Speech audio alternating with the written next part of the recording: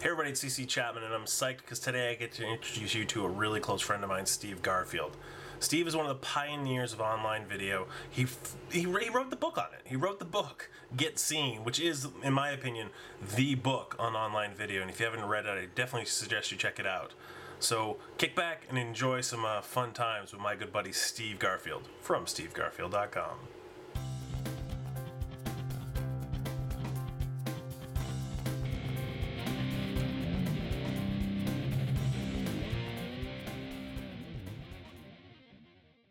So I'm Steve Garfield from stevegarfield.com, and I'm passionate about learning new things and sharing what I learn. Let's see. I've always been interested in media and creating things. When I was little, we had the family camera on vacations, and my mother said, "Here, you just take all the photos." So I got the family camera, which I thought was cool. And I got to look at everything through the frame. So that is an interest I've always had. And then I actually always been interested in radio, TV, and would want to kind of be in it, and create that kind of thing. But when I grew up, my parents said that I really should go to college and learn accounting. That was the thing, it's true. So I always did all the video stuff on the side. I worked in radio on the side. One thing I did was I talked my way into a radio station in Boston. I don't know if you know this. I used to listen to Eagle 93.7, and half of the crew went on vacation. So I woke up at 3 in the morning and I said to my wife Carol, "I'm going down to the radio station and see if I can get on the air down there." And she's like, "I'll see you in an hour. Goodbye." So I went down there and I talked my way in and got on the show. And they were like, "What are you doing here?" "Well, I'm here to help you guys out. The whole crew's gone. I really love the show." And so after the show, they brought me in back and they said, "You're really a big fan, aren't you?" I said, "Yeah, I would love to work with you guys." They says, "Okay, how about, helping us be a producer?" And that's, I talked my way in. And so I was just really, really interested in that. So I've been interested in media and things like that, and then I started learning video on my own, on the side, after work. I learned video in public access TV. I did that for years, so I learned how to run the camera, lighting, how to produce shows. And I had my own show, and it was called Steve Show, live. And it was on Friday nights at 7, and I would go into the studio, and I ran everything, but with all the cable TV equipment. And the phone would start ringing, and I'd have roll-ins and things I produced, and it was really, really fun.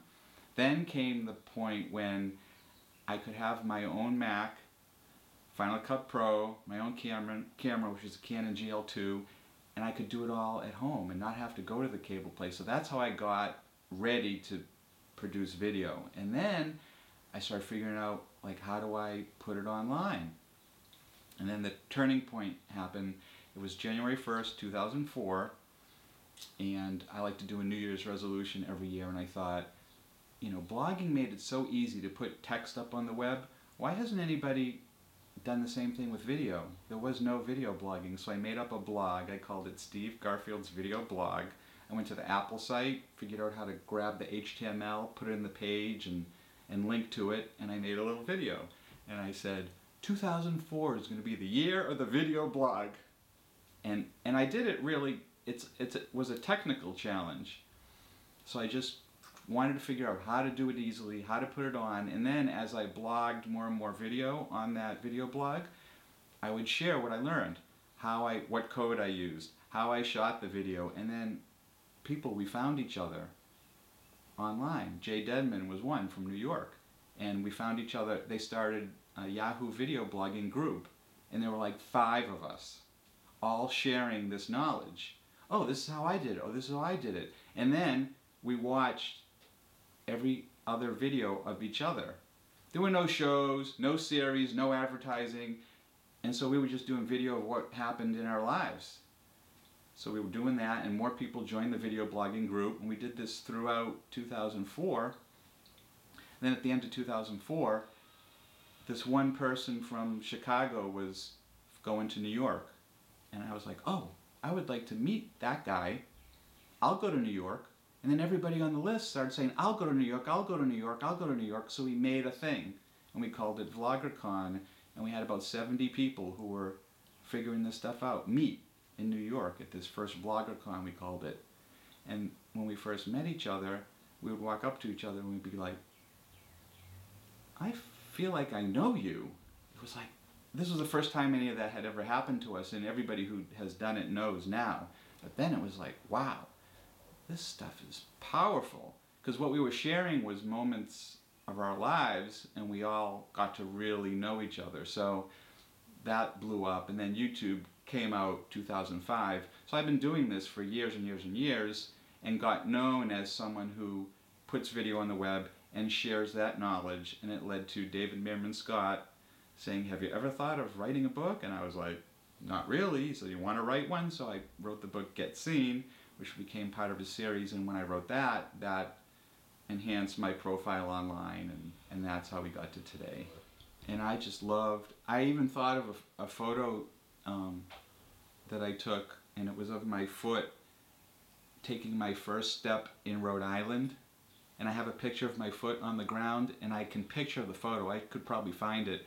And I was like, it's like an Instagram, but it was really what we're trying to recreate now, and that is so cool because it's just exactly what I'm still doing. Everybody does that same thing, but as a kid, you know, I had it, and then I just had it, and it's in a box somewhere, and it's not really shared. And now we do this stuff, and we share it all the time. Making money off of giving everything away is a tough question. It's like, why am I giving everything away? My wife says, why are you doing all this stuff for free? Yeah, you know, I don't hear it as much now, but in the beginning, I was just giving everything away for free. But, you know, what I get, things come back to me by giving stuff away free. I don't know much about it, but karma is a word that people say, and when I give things away, things just come back, and these things work out. I don't have an SEO monetization plan and a calendar of times and best times to post or blog or tweet. I don't do anything like that. I just put it out there. And so on the internet, I subscribe to people. That's my thing. Some people subscribe to websites and things like that. So I subscribe to people. I meet people. We make friends, we see how each other works, and then there comes a time when they're like, you know what, I need someone who's going to go out and shoot an interview and deliver it in a timely manner. Who's in Boston? Steve Garfield. Drop me a little email, hey Steve, can you do this interview for us next week? Boom, it's an hour, and I'm like, yes I can, here's my charge, and I'll do it. And we do it, and I send it to them, and it's all done perfectly. So you know, if you follow me, you know what you're gonna get. So people are comfortable in contacting me and say, hey, I want this, and they know what I'm gonna do. But you know what else they get? They don't. You could hire a kid from college to go out and shoot an interview, but when they hire me to do the thing, they're gonna get me tweeting about it beforehand, putting up photos on Flickr, on Instagram, saying, hey, I met this person, I'm going out. All that social media before, and then when the interview goes up, they're going to get me saying, hey, look what I did. Put it on Facebook, Google+, my blog, and all that social sharing. So, you know, I really don't like getting involved in a lot of contract negotiations and things like that. And those, what I do, it fails. Those things typically always fail, and they're like, you know, they'll say, you need to write this blog post, and you need to keep track of this, that, and social media that you do, and get back to us and all that. And I'm like, oh my God, this is just wrong, and it feels wrong, and it usually is. But the other type of engagement is they're like an email. Hey Steve, can you just do what you do? And the main thing is to get here and shoot this thing and do it, and I do it. So the way that the money making happens is it comes back to me. Part of the thing that's important is I need to let certain people know what I can do for them, or like what it is that I do. Everybody knows, they can see on Twitter what I do. I go out to eat, drink nice beers, share that. but I also do certain other things that, that I would get paid for. So those are going out and shooting interviews. I do selective live streaming now because I started experimenting with, after I did all the video online, I'm like, well, how are we going to go live? So then I started experimenting with how to live stream. So then certain clients say, oh, you can live stream, will you do this for us? So I do that for selective clients. And then I also work with startups and I give a lot of advice. And initially I would give advice because it's fun. It's fun to work with a startup, help them out, and then the startup would go out of business or nothing would happen. Or then they'd get sold and I didn't participate in it. So I'm like, something's wrong here. So as time progressed, I learned that I had to make it known to the startup, hey, I would like to work with you, but can I participate in your growth in some way? Can I, invest, or can we have stock or something? So I arranged that with the company, then I'm more committed to help them grow. So some of my work with early startups has turned out really well and has just, made everything, all the free stuff that I did gets covered by, the really good investments that I do. So now I'm doing some angel investing, which is like the third thing I do. Well, when I was at the radio station and I was learning audio production, the DJ was Kevin Carlson, and he was a perfectionist. So when I delivered an audio edit to him, he would be so critical, it had to be perfect to the second. He was like, that doesn't sound right, and I'd have to redo it. So what I really learned was to take my time and do it right, the first time. So I like to do things and have them be right, and then they're off and they're gone. I tell people that they should chase their dreams, but don't quit their job and have nothing going on. If they have a job that maybe they don't even like, they need to stay at that job to make money and pursue their passion after work, weekends. And a great example is Gary Vaynerchuk. Crush It is the book that people should totally read. He works so hard. He had his wine store, but then he did his videos like at another time, and he just worked so hard all the time. And the other thing he does is he put videos online, and then he read the comments and responded to comments like till 2 a.m. in the morning. He just was so passionate about connecting with the people who, watched his videos. So I have a million examples of me doing that exact thing. When I read that, I was like, yeah, exactly. I mean, that's what obviously what you should do. Because I worked in a job at a computer distributor. I did marketing, and I was also purchasing, which was ridiculous. But I worked there from 10 to 7, Monday through Friday. But I went to the radio show where I was producing Monday, Wednesday, Friday, 3:30 to 9. So I would go to sleep early, wake up, go into the radio station. I wrote stories and I wrote jokes and, produced news and little segments. And then the show would wrap up at like 9. We'd have our little post-show meeting. Then I'd drive out to my other job, 10 to 7. And I did that for like a year and a half because I was just so into doing that thing. And I learned so much, like all about editing and how to edit, which led to learning how to do it for video. Comedian came in, and I showed him the jokes I was writing for the morning guys, and he's like, these jokes are good. You should be writing for Jay Leno. I was like, what do you mean? He's like, oh, I am a fax joke writer for Leno, and you fax in jokes every day, and if he uses your joke, he pays you. But you can't get that job unless someone gets you in. So he got me in, this guy. And I signed a contract with Leno, so every day I would write the jokes for the radio show, and whichever ones the guys used, I didn't fax in, and then I would fax in the rest. And then I would tape the Leno show, and then the next day I'd see if they used any of my jokes. And when they used my jokes, I'd get like $100 or whatever it was. So that was pretty cool. But that all led to, that was all from following my passion, and so writing jokes was another thing that just was a side thing, which turned into writing for Jay Leno. The jokes that I wrote for the morning show were like based on news, like news jokes. I do it on Twitter now. And when I do it on Twitter and I get a tweet back by like one person who says, that was brilliant or that was funny, I'm like, okay, you know, and it just keeps me going. Just that I know one person got the little joke that I told, so I still have that outlet. I guess you could say I do this 24/7. I am always doing this.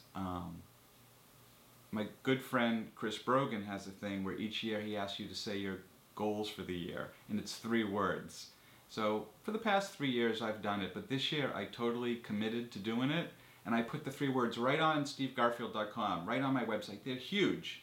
So it says broadcast, invest, and play. So that's how I do it. I have in my mind that things that I want to do is broadcasting, and you know, I'm working on hosting talk shows on the web, and that's going really great. Investing, I'm doing that, working with the companies I've invested in and looking for new investments. But I also have play, which I'm consciously working at having time to play. So, for example, every morning my wife and I take a walk, which is a 2-mile walk around the pond. It's beautiful here. And so we have at least an hour every morning where we walk together. That's our time for the day together. We talk, and we come back, have coffee, and so that is a fixed 1 hour every day for us. Other things with play, I'm really conscious about integrating that into my work day or my daily work, and a thing that just happened was I ended up getting a sponsorship from TaylorMade Golf because I tweeted, I want to get back into golf. What clubs are out there? Like, what should I be looking at? Because I haven't played golf in like over 10 years. And I want to get back into it. So TaylorMade tweeted me back, hey, you should check out our clubs and we want to send you a driver. And I was like, okay. And they say, we want to fit you for it. So I look at their website and they have these different places that you can get fitted, like a retail store, but close to here in Boston, they have the TaylorMade Performance Lab, where they put these ping pong balls all on you, and they have 8 cameras, and they fit you. And so I emailed back and I said, this is cool, but can I go to that place? And they said, yeah, we'll set you up for that place. And I said, well, I need a whole set of clubs. Can we work some type of a deal? So they gave me a media rate to buy the clubs. So I mean, that worked into play, but it also, I said, well, I'll do a video for you. So it kind of works where I get to get new clubs, which is the thing I want to do for play, but I also fit it in for doing video, and they get a nice video out of it. And it was a great experience. I think everybody should get themselves fitted for golf clubs at TaylorMade. Sponsor. Disclosure. I never thought of that question. Who would I trade places with? I would trade places with Jimmy Fallon. My good friend Jimmy Fallon. Because I met him through video blogging. That quick story is that before he started his new talk show, he started a video blog to show behind the scenes. And I love behind the scenes. So he put up a video blog his first day, and he said, we're going to have a new video blog every day. And so as someone who basically almost invented video blogging, you're not going to have a new video blog every day. That would be a new URL and a new header and a new everything. He's putting a new video on his blog every day. So I just wrote a comment.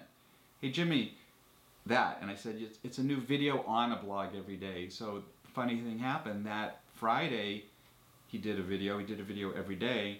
That Friday, he said, well, let's look at viewer comments. And our first one is from Steve Garfield, who says, we're not doing a new video blog every day, we're doing a new video on the blog every day. So that was cool because he was reading the comments, he's famous, and that was kind of a thing that happened. Then the next Monday, he asked for viewer videos. So I'm like, okay, I'll do a video. So I did a video, sent it in, and that Friday, when he went to play the videos, he said, and now, our first video is from our old friend, Steve Garfield. And he played my video. And so then and that was really awesome, right? I was pretty psyched. And so then I sent them feedback on how to do video more. I sent an email. I met his producer, Gavin Purcell. It was really cool. So we had this conversation going on. And then I went to CES, Consumer Electronics Show, and Jimmy Fallon happened to be there. So I went up to him and he says, hey, Steve Garfield. He says, that's what they call me over at the Jimmy Fallon Show, one name, Steve Garfield. So I interviewed him, and that happened, and we did a great interview. Then we're tweeting back and forth. He's like, you should come to New York sometime. So I went to the show, and then he had me backstage, and I did a video, and it was really cool. We kind of became friends. So I love that idea of the talk show and the way he runs his show. So it would be kind of fun to be that one day. But you know, that is actually something I'm actually doing. Like you say, what would I love to do? It's like, this is what I do. I think of something I want to do, and then I do it. It's just like there's not going to be any issue of me getting to where I want to be. I just think up a thing, and then I go do that thing. I want to put video on the web, video blogging. I want to stream live, I'm live streaming. So now it's like, you want to be Jimmy Fallon and switch places with him for a day? Well, I'm already doing something similar where, like last year I did SteveGarfield.tv on the Pulse Network. It was a year's worth of shows, one a week, where I was sat there and hosted a show. I love doing that. So that's why that actually came to mind as something I would want to do, but I'm kind of working towards doing that. Well, I don't really have a bucket list, you know? Not go into space like John Herman or anything like that. Actually, the thing I would be working on now would be that guy who goes on the Today Show and shows those new gadgets or tech stuff. That would be a cool thing. I would like to do that. And I guess as I do all my on-screen video things and I say, oh, here's this product, here's this, here's that, I'm like ready to have that happen. And the opportunity is getting there for that to happen. So if you're watching this and you want to chase your passion, the answer is to just do it and start doing what that passion is. And it doesn't have to be perfect. My thing is video. People are afraid of video, but you can just start doing video with whatever computer you have, a webcam, record yourself, save it. No one has to see it. I worked on this one site called Seismic, and in the early days you would record a video and then the system would crash and you'd lose it and you'd have to do it over again. And people found that by doing it once or twice, the second time was maybe better than the first time. So whatever your passion is, start doing it. Don't worry about it being perfect, and just get it out there. A lot of times things I do, I don't worry about them being perfect because I have to go on to the next thing. So you just do them, get them out there, and move to the next thing, and it's okay. So it's okay for whatever you're doing not to be perfect. Just go out there and